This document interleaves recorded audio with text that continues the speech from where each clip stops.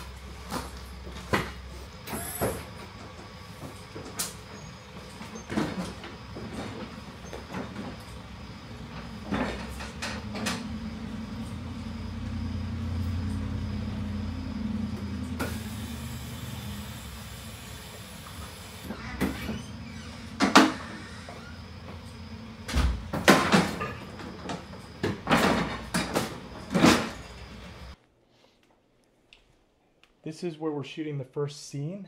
We have a nice bed here, and then we have Aaron with the camera. What up? This is not what you think, but we'll get into details on what we'll be filming in here. So I'm gonna get the conversation going. All right. So we're gonna get the conversation going on discussing what we have going on in here. So walk us through this first scene and what you want to do for lighting. Yeah, so we're kind of, the goal is like an evening, moody light, purely motivated by these lamps here. I played with the idea of like a sodium vapor light coming through, but I think we decided daytime, probably not going to be It easy. is the morning. This is the first shot of the day. We are on the shadow side of the house. The windows are facing the west. Sun comes up in the east. So it is a little bit darker than if it was blasting full sun, but we do still have to deal with that. I want to introduce everyone to our big crew today. I know this is something that everyone wants to see. So today we have just us two. So this is a classic one-man band plus one. Aaron hired me out. I brought the van. I guess it's one-man band plus a van, I guess, is what it comes lighting down to. and cameras kind of what we're working with. So we're just going to kind of be doing all the roles together, helping each other out. He's going to help do heavy lifting with the Genie when we need it, and then camera, I'll assist as much as I can as well. But yeah, we're doing this scene before lunch, and different angles, different shots, and then we're going to move on to another 3 parts of the house where there's smaller scenes that are not going to be as technical to set up. So we're going to motivate it. We're going to darken this space up and make it look like it's nighttime with a nice warm glow from our tungsten lights, right? Yep. Yeah. All right. Pretty much exactly it. We'll Awesome. kind of stay on this side of filming to use, you know, shadow side because cinematic. Cool. We just connected our Hollyland Pyro S. It's shooting the signal from the camera. We are not recording in the camera, but what it will give us the ability to do is record directly to our Sumo, and you can see it's recording now, so you could actually see how everything changes as we light the scene, and you'll be able to follow along and see how things kind of come to be. So first thing right off the bat is we're probably going to have to adjust those bulbs And block as much light as we can, I guess, right? Yeah. So we'll see. I don't know if we change the exposure for those bulbs, adjust for that, or if we're able to change these guys out. Oh, we should be able to change them out. Just normal. Oh, cool. They just fall right on the bulbs. So probably put some aperture bulbs in here. Wonderful. Okay. Only issue with a lot of those bulbs is they don't have a good downward shoot because it's a half bulb. It'll light up but not go down. What? So is there a way to reflect it back down, or not easy? It's not easy, and it's noticeable. So that's something to think about. So what we may do is adjust the exposure for these, and then everything else we could adjust after that. Okay. So I think, and these give off somewhat of a warm glow, so we could adjust for that. Okay. I think that's the route we go. Cool. Make those adjustments. So maybe ND down. Yeah, I would go ahead and bring honestly, it down. I'm gonna. Well, we'll still need to ND. What's the best ISO on this guy? For dark scenes, like 400. 400. Yeah, because it's raw, so you're basically just, it's like shooting in Cine EI or whatever. Okay. And what f-stop are we at right now? 2.8, and we will go shallow for like Close-ups. like 1.4 or 2 for close-ups. Yeah. Don't let that happen until we get on the shot. This is why we don't let camera touch stuff. You see his fell and mine is still there. It's really a fluke. important. And actually, technically, I think that's art department. Or, Yeah, stay in your lane. So, yeah, let's see what happens. This is the ND we had. We have a lot more sun now, but it's still pretty dark in there. And this is Aaron peeling it all off. So I think we have 3 layers here, 2 layers. Yes, it's very hot. Yeah, that's so, fine, doing this and you're holding the camera. Huh? So this is what we blocked out the window with. We didn't have the ability to shoot this scene at night like we wanted to, so we had to create a night look. I opted for using indie gels. They're very similar to window tint, and I used multiple layers. I had some scraps laying around, and it was just enough to cover that lower portion of the window, which will be visible in the opening shot of this scene. So I wanted to make sure we had a good look going on. I didn't feel that gelling it blue or doing something like that was going to give us the look that we wanted. And you can see how crucial that gel is compared to the regular window outside that's very, very bright. You can see the contrasting difference. One of the key players on this shoot was actually Taquito.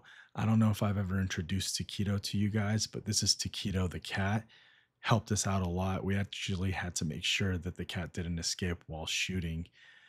Other elements for this shoot after we did the indie filters were just a few lights. We left those 2 lights above the bed. They were actually going to carry as practicals in the scene.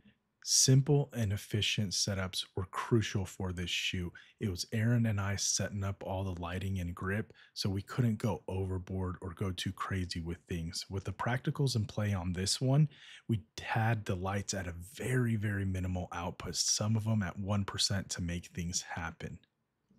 For the first shot, we used an Amaran T2c with a 45-degree grid to control a little bit of our spill.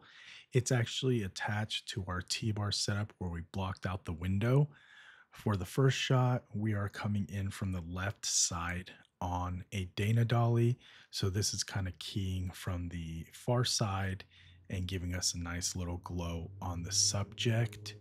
You can see this is the window blocked out. We blocked out as much as we could. Could I have done a better job? Give me a little more time and it wouldn't have been an issue, but we didn't have any spill, so it didn't cause any problems in the frames. And you can see how bright it is outside, even with the ND gels applied.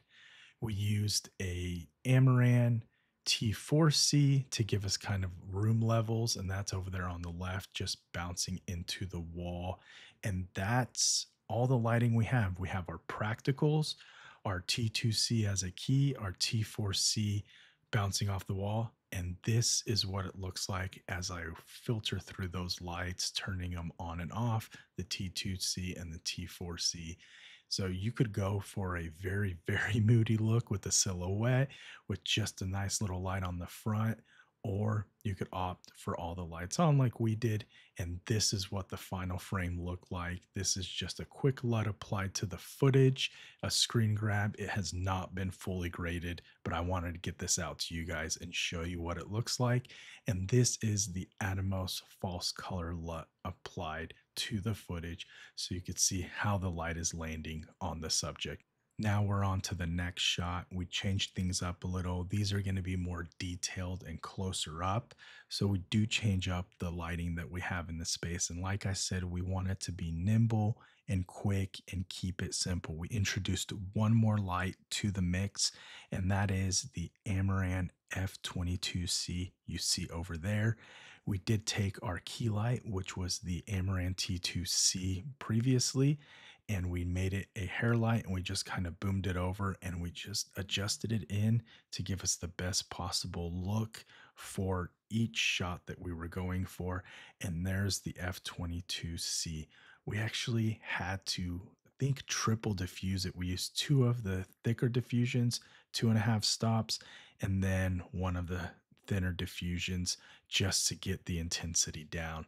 We still have the T4c, which we're using to bring up room levels. It's bouncing into the wall, it's softening up, and it's spreading evenly across the space to help reduce any chances of harsh shadows from the direction of the light.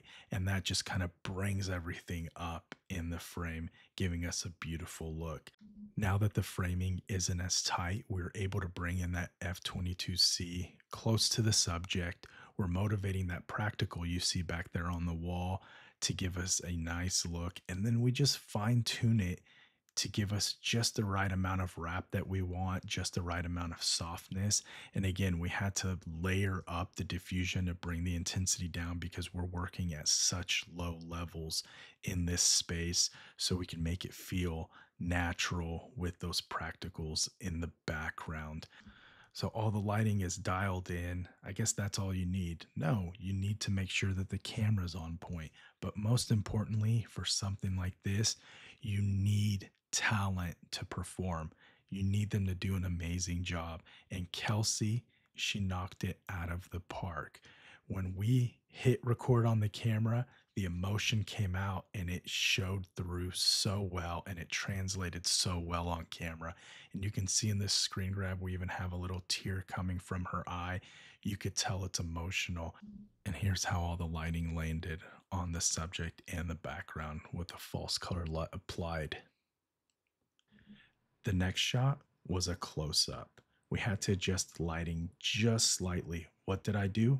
I grabbed a stand and I put an aperture MC on it with a diffusion to create a catch light on the subject. We had to keep the levels low so it wouldn't affect the look overall and the spread of light.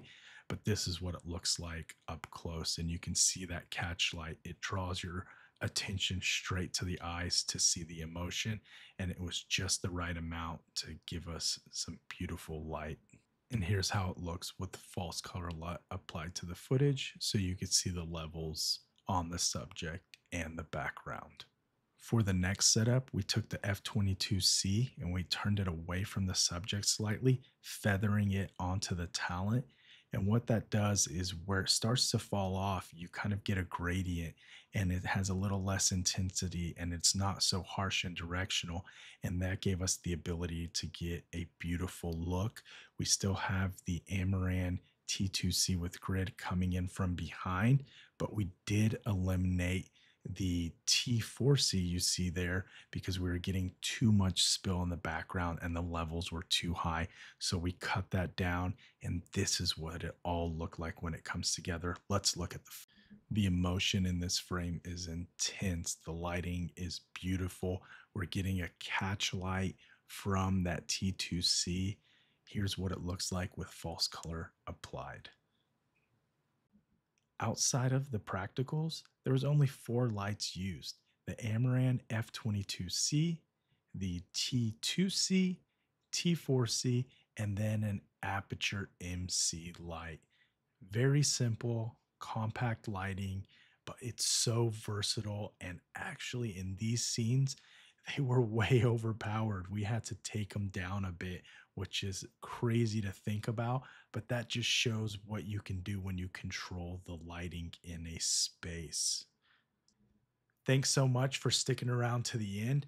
I want to know your feedback. What would you have done differently with lighting, camera? Do you think our actress Kelsey did a good job conveying emotion? Let me know in the comments below. I want to give a big shout out to Aaron with Forte Film Studio for having me out on this shoot. I really appreciate it. And thanks to every single one of you that likes, comments, and subscribes to the channel. It helps me grow and it helps me stay motivated to get more great content out like this. Thank you so much, and I'll see you on the next one. If you enjoy this content, check out some of these other videos right here or here. Thanks so much for watching.